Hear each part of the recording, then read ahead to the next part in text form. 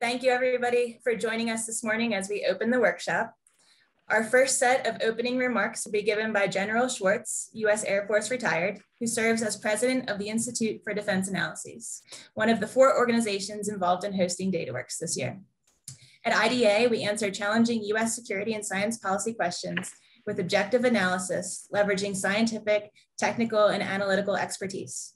General Schwartz directs the activities of more than 1,000 researchers employed by IDA. He has a long and prestigious career of service and leadership that spans over 5 decades. Prior to retiring from the U.S. Air Force, General Schwartz served as the 19th Chief of Staff of the U.S. Air Force. So thank you, General Schwartz, for giving us the opening remarks. Thank you, Rebecca, and good morning, ladies and gentlemen, and welcome to all of our attendees. This is the 6th year of DATAWorks. The event is the result of an enormously successful collaboration between IDA, DOT&E, NASA, and the American Statistical Association section on statistics in defense and national security. Please allow me to offer special recognition to the acting director, Dr. Raymond O'Toole from OT&E, Dr. Greg Zacharias, Chief Scientist at DOT&E, and Mr. Alan Kilgore, Director, Research Directorate at the NASA Langley Research Center. Thank you all for your great support of this forum. In addition, we have among us a number of executive branch agencies, both military and civilian, including CAPE, the Service Test Agencies, DHS, and the National Labs. A little over a year ago, the pandemic forced us to enter territory none of us expected. Despite the abrupt, profound changes to our daily lives, all of you continue to produce your best work to support evaluations for defense and aerospace systems. We are proud to feature many of your research efforts from this past year in this workshop. Our goal for this workshop is to foster collaborations, share knowledge, advance methods, and continue to improve the capabilities of this essential workforce. IDA continues to promote statistical thinking through collaborations with the academic community. We look forward to continuing to strengthen our relationship with our academic partners, including Virginia Tech, which will soon be our next door neighbor, and the Science of Test Research Consortium. DATAWorks is a great foundation on which to strengthen collaboration generally, and certainly among national security organizations, including DOT&E, NASA, and CAPE. For example, IDA is encouraging a connection between CAPE and DOT&E. CAPE is now hosting DOT&E reports, making report distribution more accessible and more impactful. Ideally, test outcomes should directly affect CAPE's evaluations of future force structure and programs. The work of future force planners should be grounded in real-world system performance offered by the test and evaluation community. New threats to our systems will continue to emerge, putting pressure on the T&E community to include these emerging challenges in realistic scenarios. Our warfighters also need emerging technology at the speed of relevance, which calls for faster and more broadly scoped test and evaluation. Statistical methods developed and disseminated at DATAWorks support T&E of emerging technology and domains to include topics covered in this year's program: AI, autonomous systems, and of course, cybersecurity. As you all know, cybersecurity is vitally important to ensuring the effectiveness, suitability, survivability, and lethality of weapon systems. The the exploration of innovative analytical methodologies, and the development of new metrics for evaluating system cybersecurity posture are increasingly essential components of this community's activities. As artificial intelligence assumes tasks traditionally performed by humans, or to power systems that act autonomously, testers will need to evaluate human system interaction to establish the trustworthiness of a system. IDA is working with DOT&E, the Joint Artificial Intelligence Center, and DARPA to develop protocols and evaluation methods for such trustworthiness testing. Finally, data from tests is typically costly to obtain, and we must treat each and such data as a valuable resource. Well-managed data enables scientific best practices, produces research techniques and analyses which are inherently objective and, yes, defensible. IDA is developing streamlined processes to enable accessibility and distribution, incorporating procedures which also accords due deference to data ethics considerations. Our system performance database will help researchers combine and reuse evaluation outcomes for novel analyses. IDA is eager to share our experiences with this community, a topic of one of our DATAWorks roundtable sessions. Data management and reproducibility are key themes for this year's workshop. I anticipate that in these two areas where DATAWorks community will most dramatically advance the art and science of test. Please allow me now to introduce our next speaker, Dr. Ray O'Toole. Since January, Dr. Ray O'Toole served as the Acting Director, Operational Test and Evaluation. He was appointed the Principal Deputy Director of Operational Test and Evaluation in February 2020. He participates in the formulation, development, advocacy, and oversight of policies of the Secretary of Defense and in the development and implementation of test and test resource programs. He supports the director in planning, conduct, evaluation, and reporting of operational and live fire testing. Prior to his appointment as Principal Deputy Director, Dr. O'Toole served as the Deputy Director for Naval Warfare within DOT&E. In addition, Dr. O'Toole has over 30 years of experience as a naval officer, including 5 commanding officer tours. Dr. O'Toole, over to you, sir. Thank you, General Schwartz, for that very kind remarks and great introduction. Good morning, everyone. First, I'd like to thank General Schwartz, Bob Soule, Rebecca Medlin, and the entire IDA team for managing the logistics of this year's workshop. Over the last year, we've become accustomed to holding large gatherings virtually, but it's still no easy feat. So as we say in the Navy, bravo Zulu to IDA for bringing us together. I'm very impressed by the diversity among this year's attendees. DATAWorks is about sharing ideas to improve test and analysis. We get the most out of dialogue when we tap a broad experience and knowledge base. Without question, we have that for this workshop. One of our co-organizers, NASA, lives on and often creates technologies cutting edge. DoD and NASA share the same tremendous pressure when it comes to T&E. Theirs might even be a little more intense than ours as they are more in the public eye. So I'm really glad NASA is here once again. I also very much appreciate DoD's test community for taking time to participate. All of the operational test agencies are here.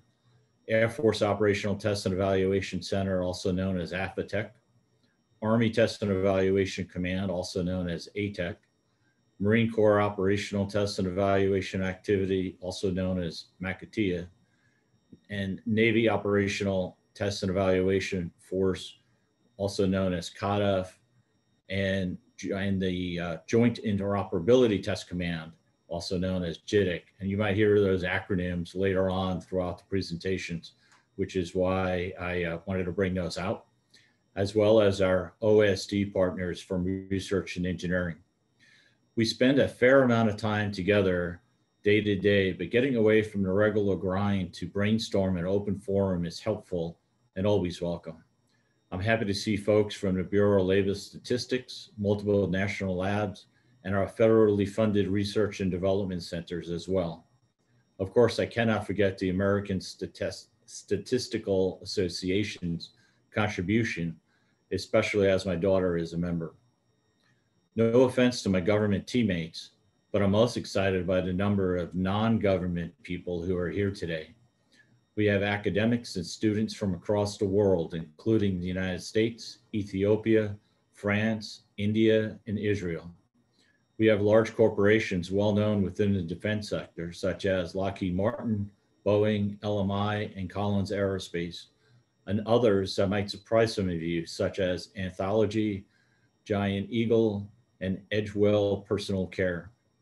And there are quite a few small businesses in the virtual room too, who I hope will bring a much needed fresh eye to solving our challenges.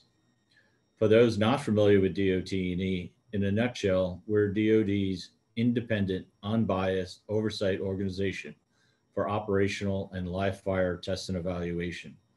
We determine whether an operational or live fire test is adequate, that is, does it reflect real world conditions and employment scenarios, and whether the system tested is operationally effective, suitable, and survivable.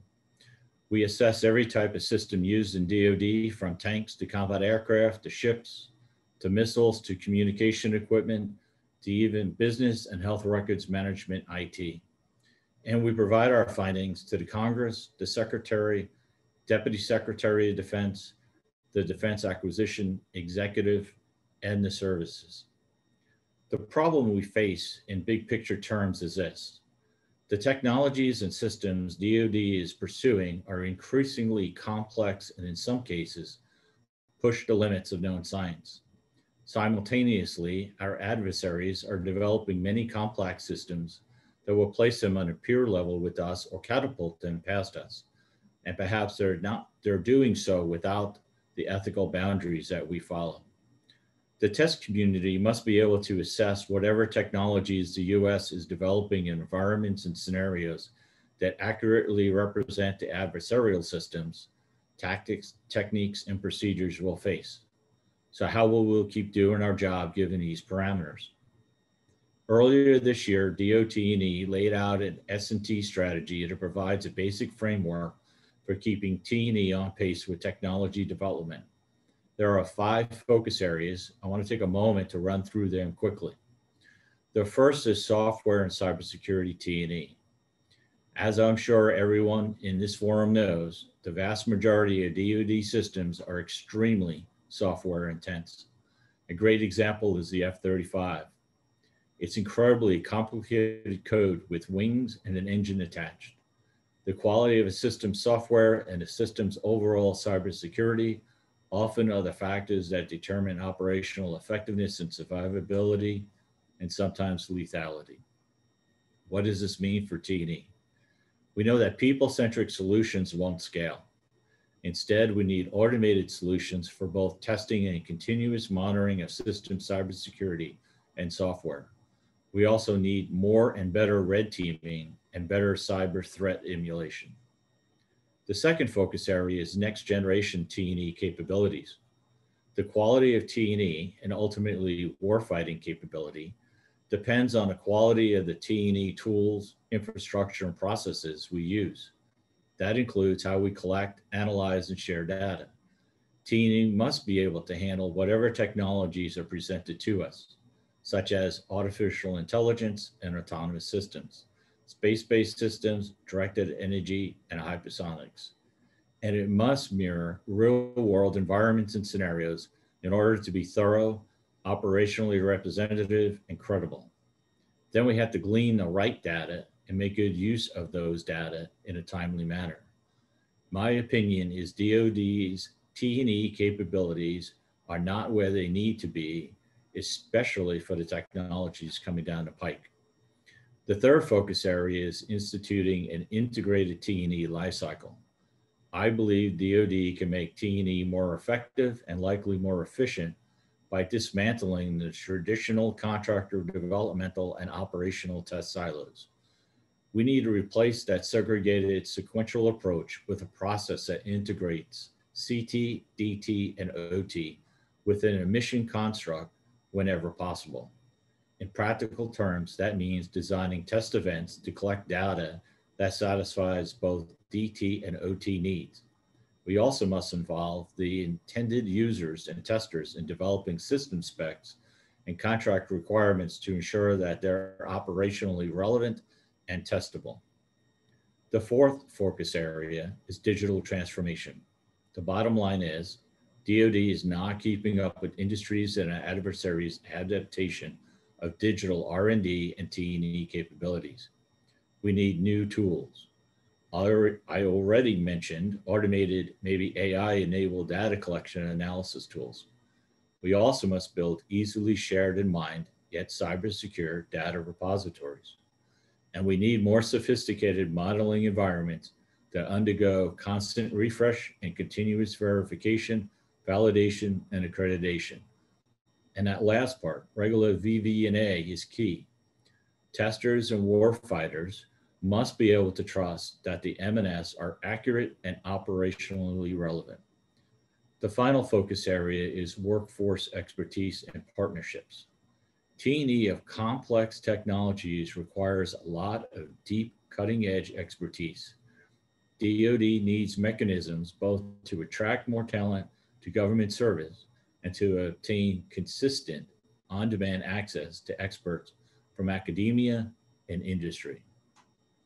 DATAWorks themes clearly line up well with DOT&E's strategic plan.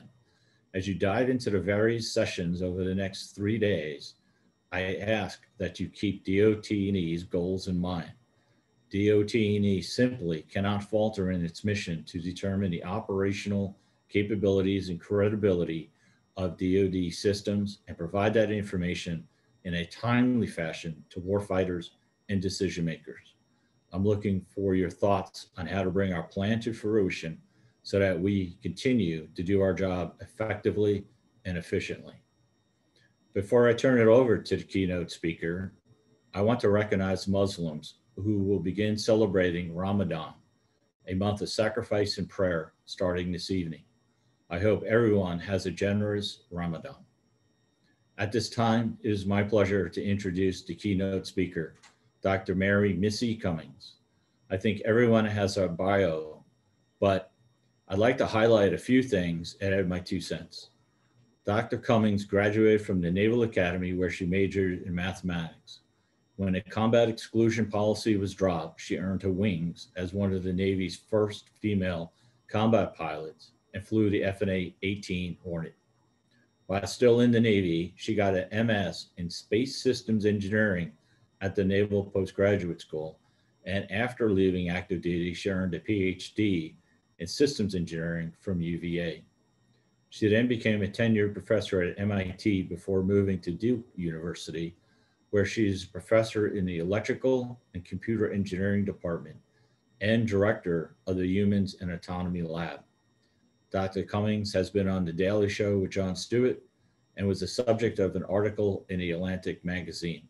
And we recently spent a few hours together at the Pentagon. I'm going to state the obvious here. She is one of the most entertaining and brilliant people I've met. If her talk today isn't enough for you, I highly recommend you watch a recent National Academies of Sciences workshop in which she participated. NASA is doing a study commissioned by DOT&E of the Defense Department's T&E ecosystem. That means ranges, infrastructure, tools, processes, and workforce. In January, Dr. Cummings sat on a panel about envisioning the future of OT&E, and her remarks on testing AI and autonomous systems were incredibly insightful and frank. The admin staff here at DATAWorks has the project webpage addressed for those who are interested. And now over to Dr. Cummings.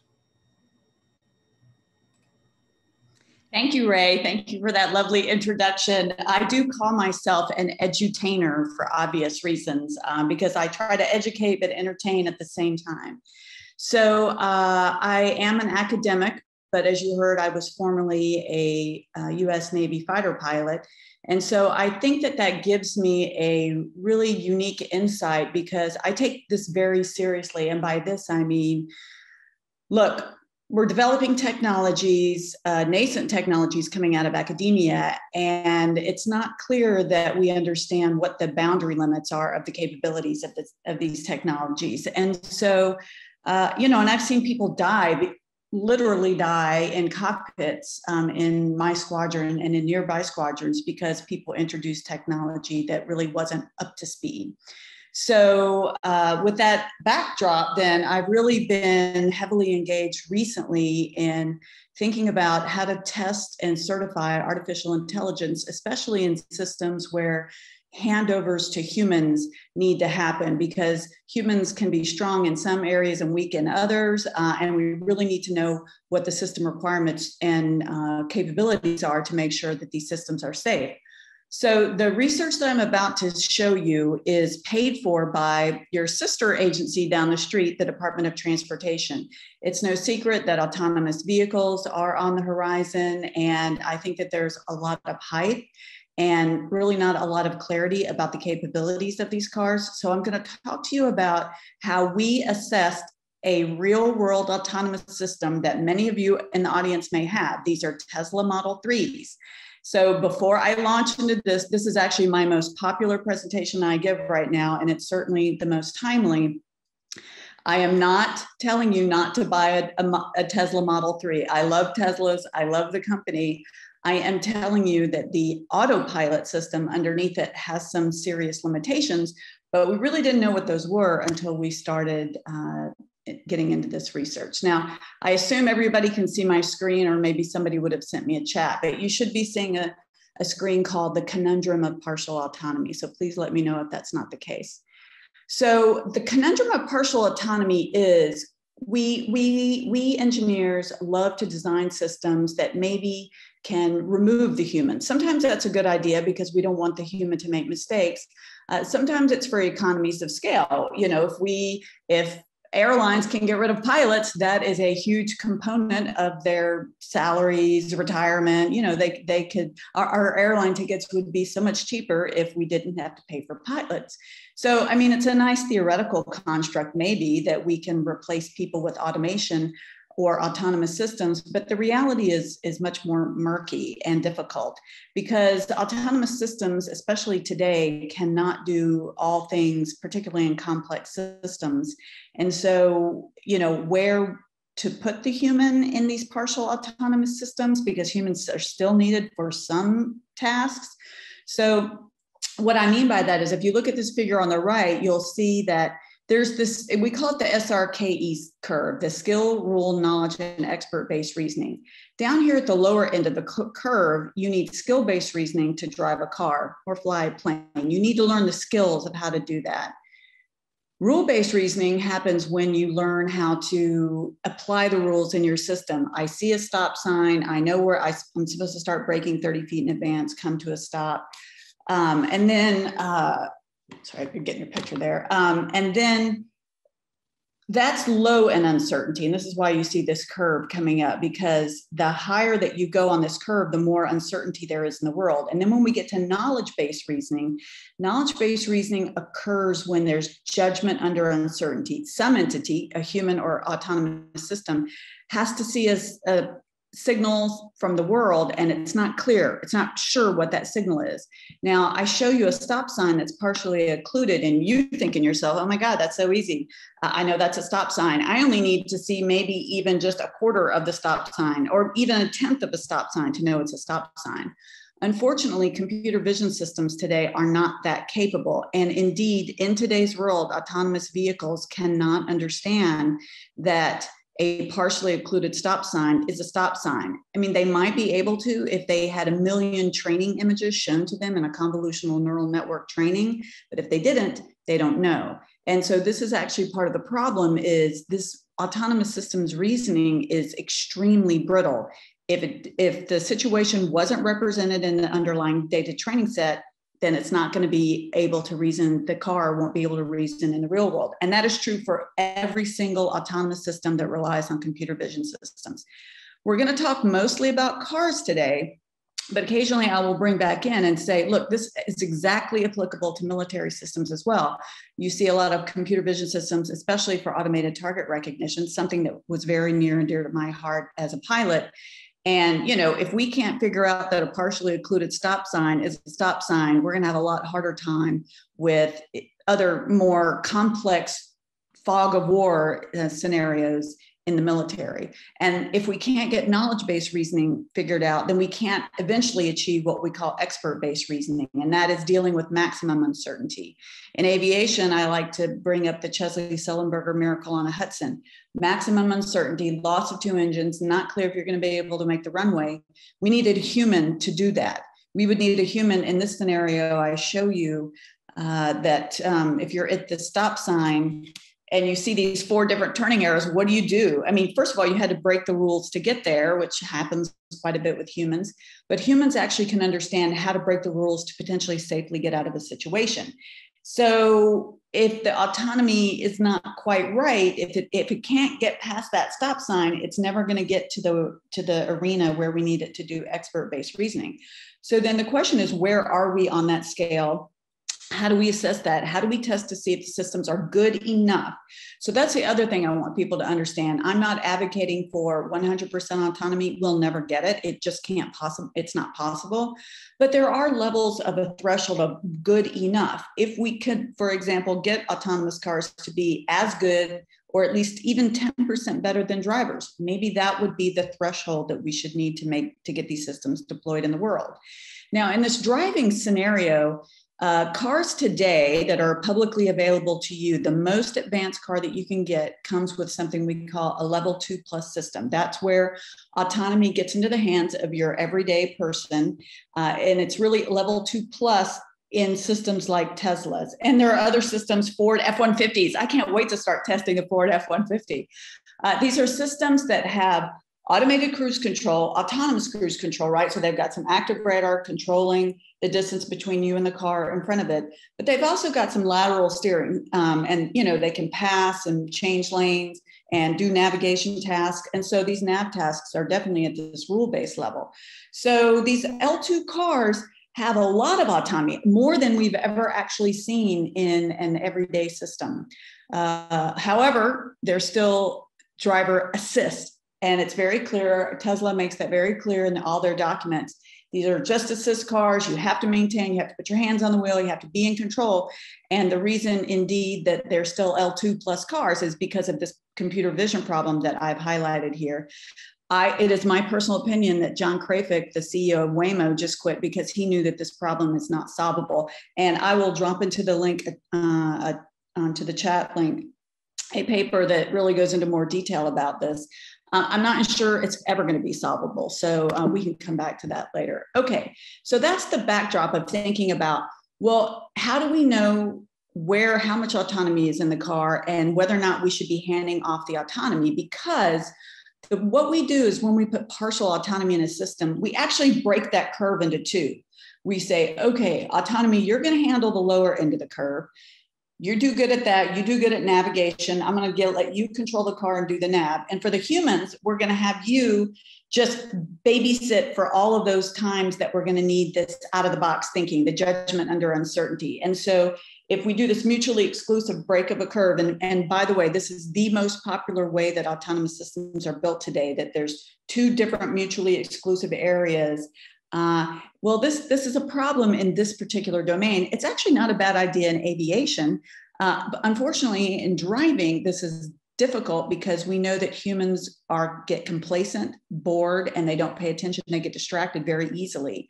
And if the autonomy is pretty good, it kind of lulls people into a false sense of security. So if we know we have these problems, And we know that humans need to be able to jump into the loop at any time. We could see that there might be some problems. And indeed, this is where both in developmental and operational testing, you would want to get somebody in to start evaluating these scenarios. Unfortunately, we're doing this evaluation after the car has been widely deployed. So I don't recommend deploying a system before you test it. Okay, so we are about to go on Mr. Toad's wild ride through these tests. I'm going to go pretty fast. The full version of this brief takes twice as long. So we're going to go pretty quickly, and I'll leave some more links to other papers about the details about these tests. But basically, we constructed 4 tests that were increasing in complexity on this x-axis. So, and by complexity, we mean the difficulty for the computer vision perception systems, because there's not just vision, there's radar in there too.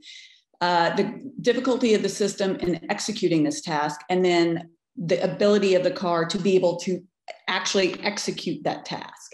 So we're going to talk about a highway lane departure construction curve task. Now, what we weren't sure is there's this third measure that we're looking at is driver alerting.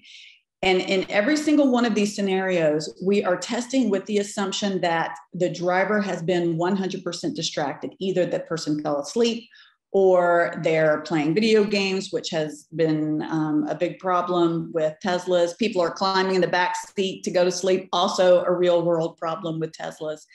So we did all of these, three of the 4 of the tests happen at the North Carolina Center for Automotive Research track. It's a NASCAR track. That's a great thing about being in North Carolina is NASCAR. So we have access to a fantastic track, and we're going to show some pictures of that. I told you 3 Model 3s, 10 randomized runs each, 1 driver, 1 assistant. And we did these these were about a year ago that we did these tests in a 6-hour window. We had to keep that pretty consistent because of sun angle. Even at that, we're going to talk about sun angle. So again, the real question is what we're happening is if we break this curve, which is what is happening inside of a Tesla, then is this a good thing? Is it a bad thing? Should we have better alerting systems? So all of these tests are actually going to show you what specific aspect of the system needs to be fixed. All right, so the first test was the curve test. So this is actually the track that we have at NCAR. So how this test started is we had the car accelerate to 35 miles an hour, put it into autopilot. It has lane markings that it can track on, and then once it hit this blue line, it lost its lane markings. We just dropped the lane markings. This is a big problem in Teslas. It heavily leverages the lane markings to actually know where it is in the world. And if you remove the lane marking, and remember, we're assuming that the driver is not paying attention at all. So we're assuming it, although what that means is the driver did not have his hands on the steering wheel. So that's how Tesla knows that the driver is or is not paying attention, that the person's hands are on the steering wheels. So my Confederate driver, hands not on the steering wheel, he is paying attention, and we do have somebody else in the car for obvious reasons, for safety reasons, but he's acting as if he was totally distracted. So then what we were wanting to see is what was happening with the alerting system, and could the car safely stop itself if the driver never touched the steering wheel. So after 30 trials, 10 runs each randomized across the 3 cars, what we see is 3 strange, this was strange to us, 3 clusters of beginnings of alerts. So what I mean is Tesla is going to go through a 3 alert sequence. When it thinks your hands should be on the steering wheel, it's going to tell you, put your hands on the steering wheel. It's a visual message. If you don't do it after a period of time, it's going to tell you again, seriously, put your hands on the steering wheel. These are all visual. Occasionally an audio alert will sound, but not always. If on the 3rd alert, you do not put your hands on the steering wheel, the car will stop itself, put the blinkers, the flashers on, and then it's just the car's stopped. You have to get out of the car to get back in to restart it. So what we saw in this test was after the loss of lane marking, only 5 out of the 30 trials actually gave the first alert in the place that Tesla says it should give you the alert. So what that means is only 5, and this was only car 2. Only car 2 gave the alert, that first alert, a few seconds right after your hands came off the wheel, and it lost its lane marking. Then what happened was there was a big cluster of zone 2. And by zone 2, we mean that was the time that the cars got the first alert. Then a bunch of car 1 and car 3 trials gave you the first alert in zone 2. And then a quarter of a mile later, was the first time this cluster of cars. Now, what's unique about this test is, first of all, that there's clear clusters. I mean, we did the K means clustering on this. I know there's some statisticians out there, so, you know, I'm brethren with you, except that, I mean, this was clear. There is very little overlap in these, if at all, distributions. So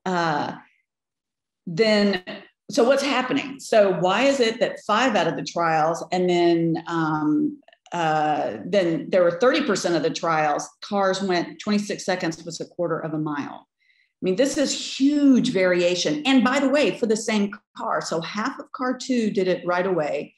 And then the other half of car 2's trials did it at a quarter of a mile down the road. These are extremely inconsistent results and suggestively dangerous. Although I will say, I should have highlighted this first, autopilot safely stopped the car in all 30 trials. So the driver never had to take over in all 30 trials, which actually I was surprised about. I thought that the car would not be able to handle it because these are very aggressive curves, 120 here, 120 degrees, 190 degrees here. So, and I wrote in this in the backseat, very disconcerting to let an autopilot drive you through a pretty aggressive track. So it did a great job of assessing that the driver was not paying attention and stopping, but it was extremely inconsistent about when it was doing so. And if there had been any other cars or potentially any other problems on the road, you could see why this would be a problem if drivers are not paying attention, because you know, a lot of bad things can happen in 26 seconds at 35 miles, even at a slow speed. So this was, what did we learn from this? We learned that the computer vision system is very inconsistent. It does not use the same and we don't know how it's making its decisions, because that's part of the problem with these underlying neural networks are we don't know how the car's making the decisions, so we don't know what's causing the problem. But there's clearly 3 different areas that the car is picking up on something. Again, we don't know what that something is. We actually then went back and looked at sun angle. We did some mathematical computations, statistical correlations. There's a significant but weak correlation with sun angle here. So it could be it's possible that the sun angle, the way it moves through the day, could potentially make different features in the environment more salient that the vision system would pick up on. Again, because it's a neural net, we don't really know what those features would be, but we can tell that whatever's happening, that there were 3 different clusters of that first initial alert. And 30% of the cars would have gone a significant distance without a driver being notified and or being able to take over. So, you know, I would say this test was kind of a mixed bag. There are some good things. The autopilot was able to stop the car like it said it was going to, but the alerting of the driver was pretty bad. Okay, test 2, same 3 Teslas. There was one of the cars, and this is going to be important later. You need to know that even though they're all 3 Model 3s, first of all, they all had 3 different software packages. Even though they have over-the-air updates, they're not updated at the same rate. And so I think this is going to be a problem for autonomous systems going forward. And car 2 had full self-driving, which is Elon Musk just recently admitted is not actually real full self-driving.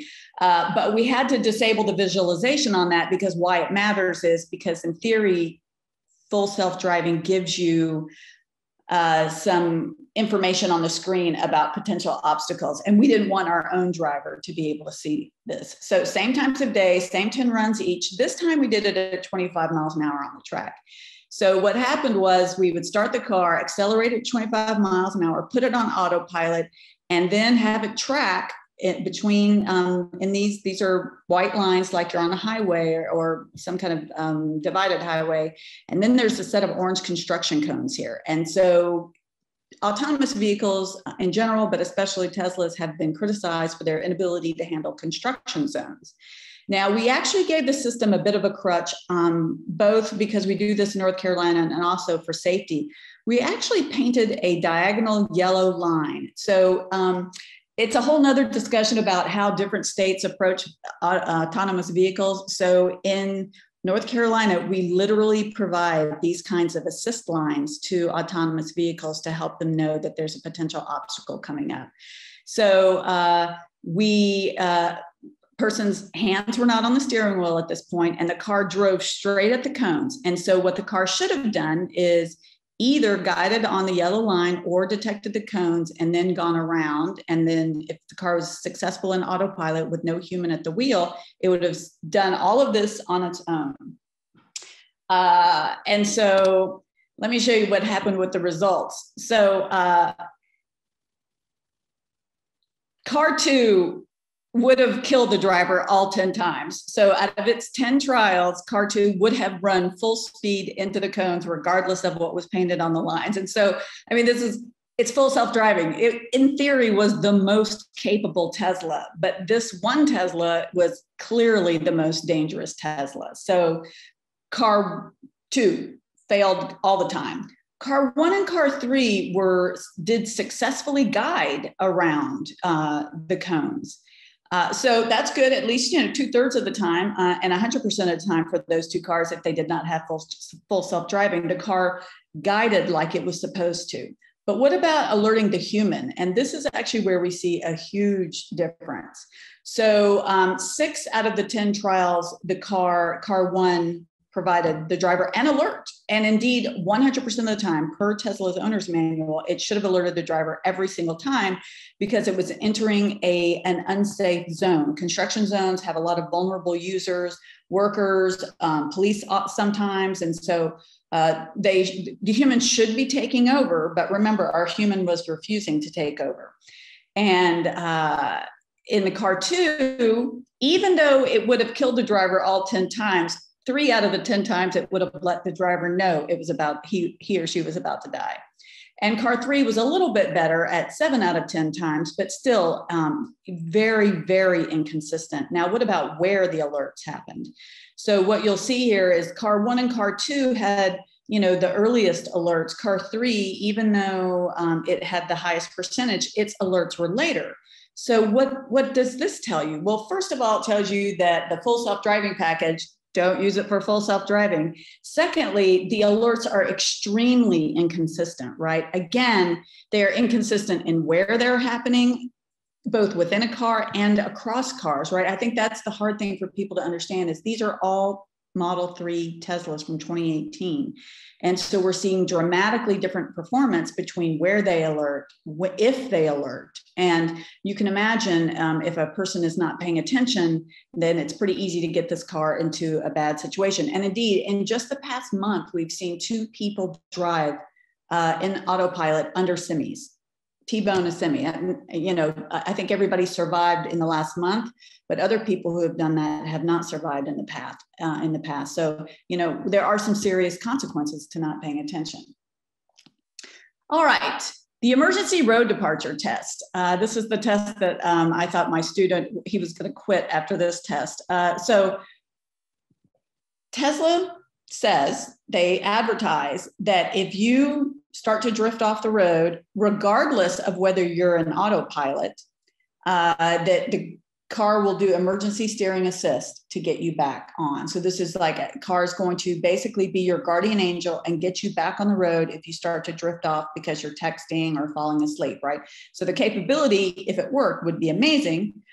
So we wanted to test whether or not this was true. So in this test, what we did is we accelerated to 35 miles an hour, put the car on autopilot, drivers not in theory paying attention. And then at a certain distance here at this cone, the car would put the student would put a 5-degree nudge. So the steering wheel will go 5 degrees and the car would slowly start to drift at 35 miles an hour off the side. We had all sorts of camera sensors. And again, I'll provide you all the details you want if you want to know exactly how we did this.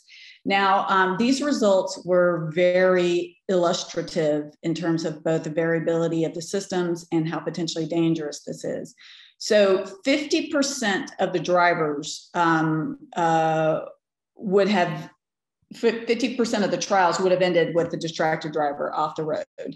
And by that, we mean that there was no alert and no emergency assist. Indeed, only 21% of all the trials had the steering, right? So only 1 out of 5 times would the autonomy have actually done what it is advertised to do on brilliantly bright blue sunny days, not a cloud in the sky. So these are perfect test days under the perfect capabilities that the car should be able to perform in.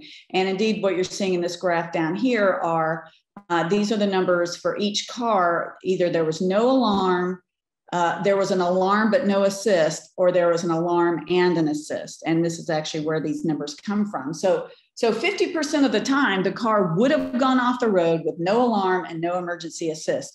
Indeed, we didn't even use autopilot, by the way. This test happened and we just used automated cruise control to keep the car tracking straight. So it's actually not surprising when we start to see all these crashes where Teslas go off the road and the driver will say, I thought the car had control.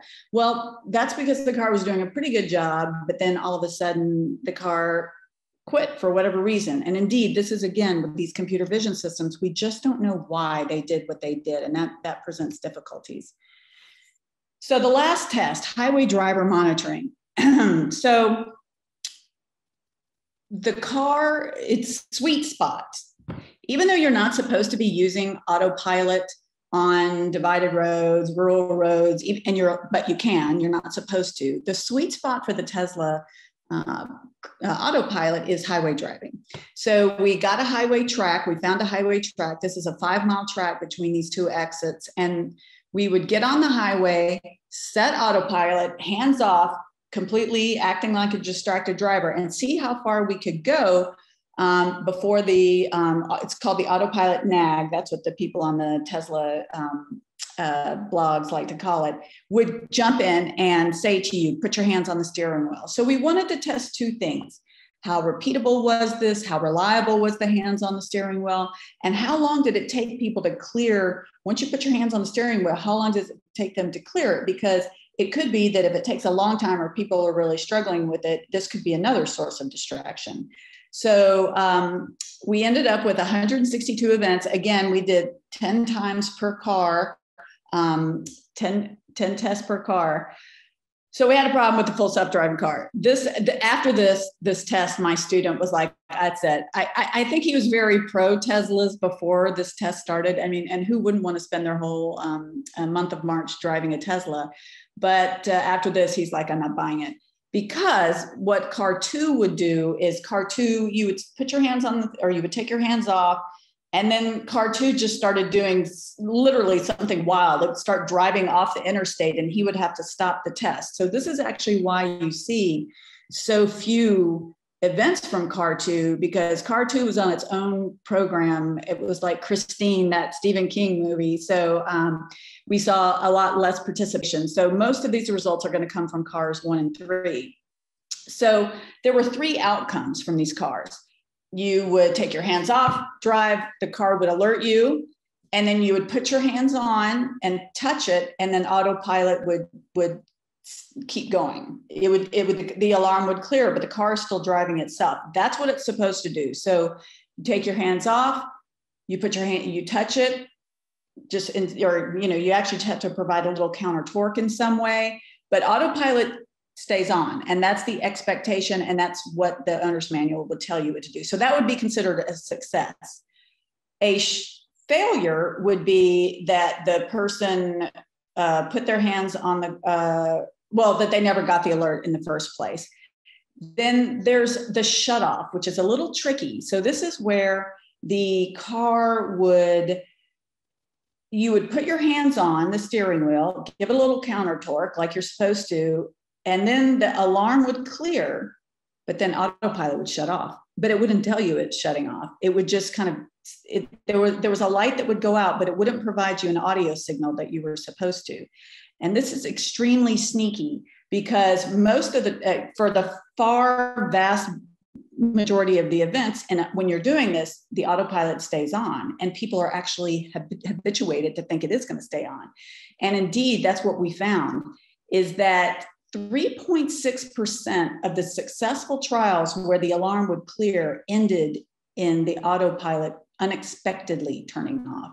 And this is huge because this is mode confusion. And indeed, this will lead people to think if 94% of the, or 96% of the time you actually put your hands on the wheel and autopilot stays on, and so you're habituated to that, and that 4% chance that it actually doesn't do it, then you can imagine that drivers do not appreciate that the autopilot turned off unexpectedly, and they're thinking the car is still in control when it's not in control. And indeed, this has led to a lot of accidents.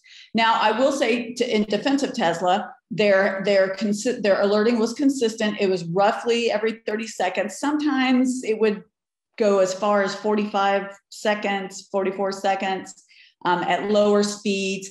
But for the most part, it was consistent. And it was also pretty consistent in terms of the time to clear each alert. So that was good. But this sneaky problem of automation failing, autonomy failing for no reason that's obvious to you and no clear alert back to the human, this is bad. We've seen this many times in aviation. I mean, the aviation world is replete with examples of how autonomy can kill you because you don't understand which mode it was in. All right, quick summary of all of this. And what does it mean for driving? What does it mean for autonomous system testing? So I think from a testing perspective, one of the things that I hope you can appreciate from this graph. So this is that graph I showed you before, and these were how the actual results stacked out. So lots of dangerous alerting across many tests. Sometimes the highway cars 1 and 3 performed. Oops, sorry about that. Cars 3 performed really well in the highway test, except that there was this questionable autopilot unexpected shutoff. So even though it performed well in that one scenario, it is kind of marginal because people may not appreciate that the autopilot turned off unexpectedly. I would say that there was unexpected good performance in the curve test, in the autopilot's ability to handle such a demanding environment. And one of these that result suggests to me that the engineers at Tesla may be focused more on what they perceive in their mind to be the extreme events as opposed to what are the real extreme events from the perspective of autonomy. It turns out that emergency lane assist that system is terrible. It doesn't work. People should not be allowed to use it. I think it's unsafe. But you would think that's pretty easy. I mean, parallel, white lines, vanishing line, there's some computer vision. You would think that this is easy to do. Why are we having problems? Well, we are having problems, and we don't know why the system is not able to do it. We checked for sun angle. That didn't seem to be an issue. There is something going on in the way that the computer vision system tracks that line, the edge of the road, or not. And if we can't figure out what the problem is, then that begs the question, should these systems be allowed to do what they're doing if you can't reverse engineer why failures are happening? And indeed, I would say the big walk away from this whole test scenario is, look, there's significant variability in this system's performance that we did not anticipate. There's variability in the car's ability to control itself. There's variability in the way that it's alerting and interacting with the human. And that's bad because cars need to be, if nothing else, consistent in the way they're presenting information to a human.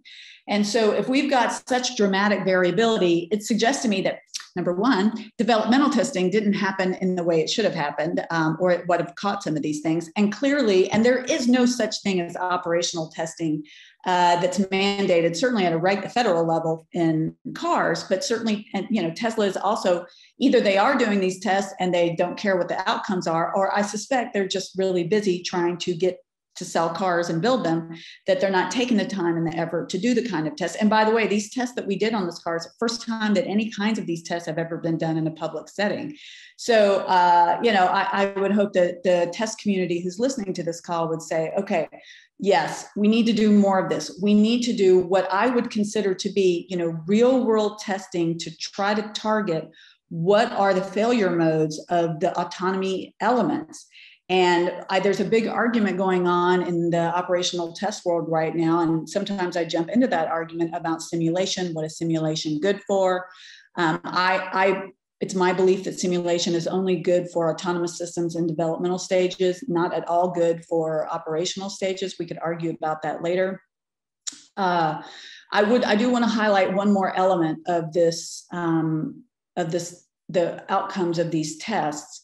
You know, you've seen the results, you've seen how widely variable are. I'm not going to beat that horse, but I do want to say that it looks to us like there are so many problems with these systems that it looks like the public is being used for what we call beta testing. Like that full self-driving car, dangerous, should not at all, the car itself should not have the control system that it should not be in the hands of somebody in the public, just your average person in the public. And that's how we got these 3 cars, by the way. We just rented them through Turo from your average Joe or Jane in the public. So it suggests that perhaps cars are being, people are being used for beta testing, meaning they are trying to figure out what the problems are. And this has become clear that Tesla has a camera that faces the driver that they don't use for everyday driver alerting, but they use to send information back to Tesla. So Tesla is doing some design and testing, but they're using people on the public roads to do that. And I think that this kind of suggests that, you know, we've got a problem here. And while that may not be a problem that the military has directly, that you're not going to go test weapon systems, you're not going to have the public test your weapon systems, I would say that it does suggest that if you do work with contractors or people who are developing these systems for you, you know, it's not, you need to make sure that how they're doing their testing is more transparent to you, and that you know what are the right questions to ask in terms of how did you get that data? Where are you getting that data? What's the quality of that data? And how can you demonstrate to me that not only are your test results legit, but the way you got the data to do the test results is legit? Okay, with that, I think we have about 5 minutes for questions. So I'll end it there. I see that there are some. Yeah, thank you. Thank you for that excellent keynote, Dr. Cummings. I can help you moderate questions and allow folks who ask the question in the chat to actually speak up if they have a microphone and would like to. So I saw Mark Herrera's first. Mark, I think I have given you permission to speak if you want to unmute and ask your question. Hi, ma'am. Good morning. Thank you. I appreciated your talk. And I think you've alluded to this already, but I was wondering, have you had the opportunity to collaborate with Tesla or their engineers or their SMEs on how the computer vision works or how their autopilot stuff works in terms of the gradients, quality of training set, yada, yada, yada? Because, you know, as part of the OT community, the black box thing is something that we will continue to suffer with and struggle with. And I don't know if it's different in academia or if they're more willing to work with you there, but yeah, it's kicking our butt. Yeah, well, that's a great question. So again, you know, the message is I love Tesla. I love Tesla so much. I've actually been to Tesla and I have talked with their engineers, and Tesla has hired many of my former students. So, you know, of course, you can imagine Tesla's probably not thrilled with these results. They do have them, by the way. We've sent them all this data. They've been it's a kind of a one-way. They are an absorbing Markov chain. We give everything to them and they don't really talk to us to give us any data back. And, you know, I mean, I appreciate that they do not want, you know, I'm just a gnat that's bothering them, so they don't feel like they have to deal with me. But I do know that other people are listening, by the way. So the United Kingdom has taken these results and they're using them to inform some new policy in terms of what they're going to do about what is going to be allowed in terms of public access for autopilot and some other issues there. So these results, I think, they are communicating a lot of important information to, if Tesla doesn't want to listen, other people are listening. The Insurance Institute for Highway Safety also really loves these results. So it turns out in the world of driving, your insurance, who sets your insurance rates, the IIHS has a lot more power. They're really kind of a shadow regulatory agency. So I wish that we had a better collaboration with Tesla, but Tesla's going to be like every other big company, Facebook, Amazon, you know, everybody in the FANG group. They're not going to reveal what's going on because they don't want to open themselves up to the litigation. But I think that this is where the border between who is developing the software for the general public, that may be one thing, but what gets into military code, I think for companies like Google that are starting to do a lot more military work on top of doing their civilian work, I can promise you they're going to leverage that same code. So I do think it's an important lesson to understand about how to work with these agencies or companies and what they will or will not tell you. And somebody asked, do I have a Tesla? No, I would take one if somebody gave me one, but I'm definitely not going to spend that money. Jason Matashek, I see your question and I just asked you to unmute if you'd like to speak up. Okay. I was, I guess, surprised at your comment that you think machine vision, autonomy using machine vision may not be possible. I mean, I wonder why people think that, given that nature can do it with even relatively small neural networks. I think that's a great question. I think that the answer to that, I will send out a paper and because there's a much more detailed answer to that. But the reality is that the neural networks that nature uses are far, far, far more complex than the representations that we're using, which are actually not that complex, certainly not compared to what nature is. I'm not saying it's never going to be possible, but the way that we design machine learning enabled technologies, and I've got other papers on this, it turns out that it's actually incredibly subjective to design and build a convolutional neural net.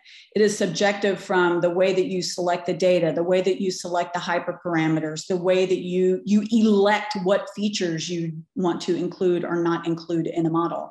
And these tremendous sources of subjectivity are hidden. And you as the consumer of a technology, I mean, it's fine that they're hidden for your Netflix, what's the next movie you should select algorithm. If the predictions are wrong, then no big deal, right? You just watch a bad movie.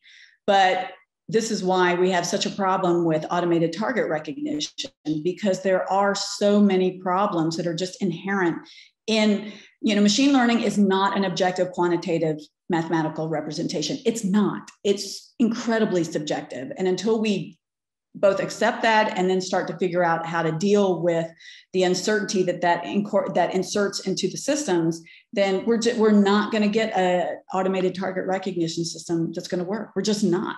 So I think that we need to figure out, both in the military and also in the commercial world, we've got to recognize that the way that we're doing this now is not going to work in the short term. We need some kind of paradigm shift. And, of course, I'm going to say this as a researcher, oh, you should pay us more to do more research. That is true. But I also believe that a lot more research dollars should be spent towards test and evaluation. And I know probably everybody in the audience is like, yes, yes, yes. But it is desperately an area that needs more work. People do not know how to assess machine learning algorithms for anything, really. But we especially need to be able to do this for safety critical systems. All right, I think we have time for one more. So I saw Craig Andres had a question in the chat. I just asked you to unmute if you would like to ask your question, Craig.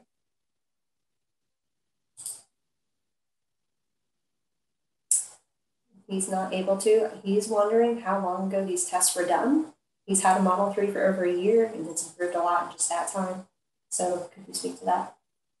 Yeah, so these tests were done a year ago. And indeed, we're in the second round of we're getting ready to do a new round of similar tests. They're not exactly the same. We're actually going to start testing the systems under low sun angle conditions. We're going to try to start addressing some of these sun angle concerns. And we're also going to start addressing pedestrian detection for these systems. And enough systems. The reason we could only test Teslas last year is because that was really the only car that we could get our hands on that had the L2 plus capability You know, there's just not that many out there, but this year there's more cars with those kinds of technologies. So we're looking at cars like Cadillac Super Cruise, for example, a Hyundai Sonata that has some similar technologies. And so I open it up to this test community. You know, this is being paid for by US government, federal government dollars. If you would like to come down to North Carolina over the summer and see how these tests are being conducted and, you know, just kind of hang out and see how the magic happens, we'd love to host you.